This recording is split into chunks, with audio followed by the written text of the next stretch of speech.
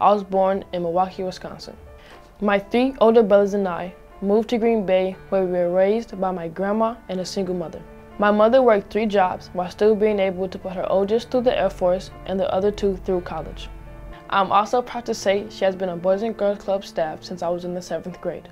She taught me a lot of what I know today, especially growing up in an area where I sometimes felt different because of my appearance or our financial struggles. She taught me how to be strong and not to care about others' negative perception of yourself. Other than my mother, growing up in Green Bay, I didn't have a lot of positive role models that looked like me. I strive to be a positive role model for youth and fill that gap that I felt when I was growing up. And the Boys and Girls Club has helped me fill that gap. While there, I joined a group called Keystone. Keystone helped me find the leader that I always knew I could be. We went to elderly homes and played games with them just to see them smile. We cleaned parks and read stories to the younger club members at our club.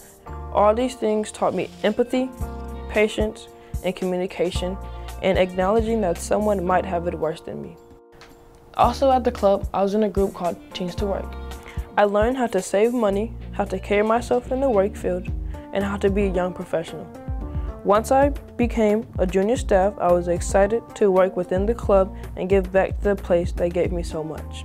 In the future, I want to bring people happiness by becoming an entertainer.